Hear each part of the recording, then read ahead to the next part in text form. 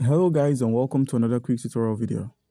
And in this short tutorial video, I'm going to be showing you how you can transfer your Solana from Binance to the Phantom wallet.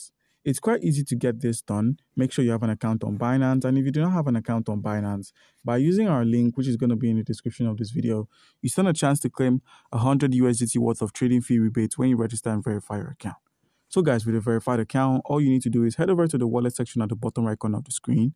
Click on this wallet section, scroll from your overview, which houses all of your crypto assets and their various accounts.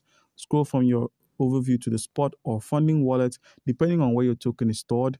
Click on the Solana that you found. Click on the withdrawal option. Click on send via crypto network. Now, we're taken to the send Solana menu. On this menu, we have to add the address and the network we're sending on.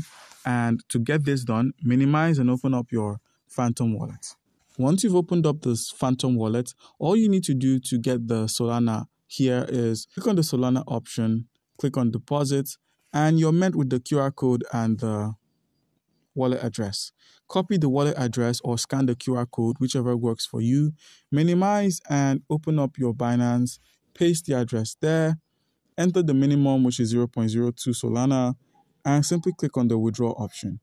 By doing this, you're taken to the confirm order section where you can confirm this withdrawal by just clicking on confirm, and the Solana would then be deposited on your Phantom wallet, which you could confirm by a simple reload, and boom, the Solana.